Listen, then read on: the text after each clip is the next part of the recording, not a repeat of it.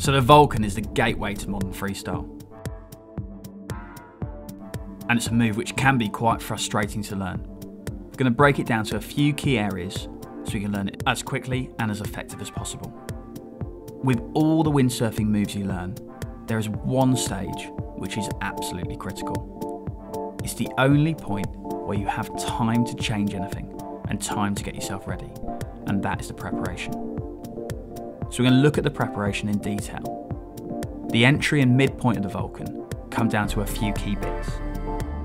The pop, the rotation, and the slide. We're then going to look at how to control it for the exit. So the preparation to the Vulcan is absolutely key. Head across the wind. In fact, the more powered up you are, you might head slightly upwind. You could head a little downwind, but we need to make sure that the board is flat and our body weight's over the board. So heading across the wind, slide your front hand as close to the mast as you possibly can. With your backhand, make sure the rig is really sheeted in, very close to the centre line of the board. You may need to move your backhand down the boom slightly. We now need to get our body weight over the board and keep it flat. So bring your head and your harness ahead of the harness lines. We should be right over the centre line of the board with the rig super sheeted in. For the pop, it's different to a chop hop. The pop is a weight transfer from the back foot onto the front foot. So we're going to weight our back foot, and when we're ready to pop, we're going to transfer that weight straight onto the front foot. So it's a hip movement more than anything else. So as we pop, sheet in sharply with the backhand and release it.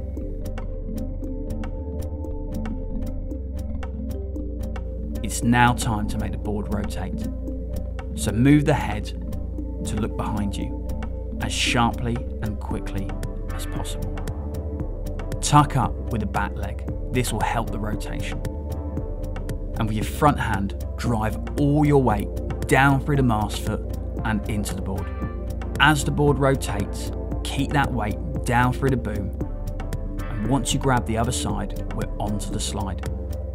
So make sure you keep the head rotating. Have your new front hand on the boom now. Keep sliding the rig towards the wind and working your hands down the boom. Moving on to the exit, we now need to gently sheet the sail in as the board comes to the end of the slide. We're going to sink our weight upwind and to the inside. Again, slowly sheeting in until the board starts to move forward. Keep your elbows flexed and keep your weight down through the mast foot. When you feel stable, we can switch to feet.